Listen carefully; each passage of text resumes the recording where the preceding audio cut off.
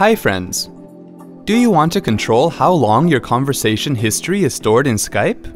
Let's go ahead and see how it can be done. Sign in to your Skype account. From the menu bar, select Skype, Preferences, and then click on Privacy. Click on the drop-down list next to Save Chat History, and then select the amount of time you would like your history to be saved for.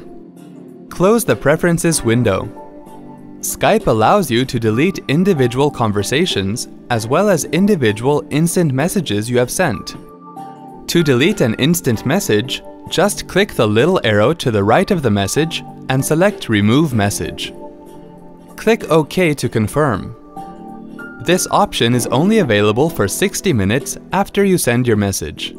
See, that wasn't hard at all. Thanks for watching.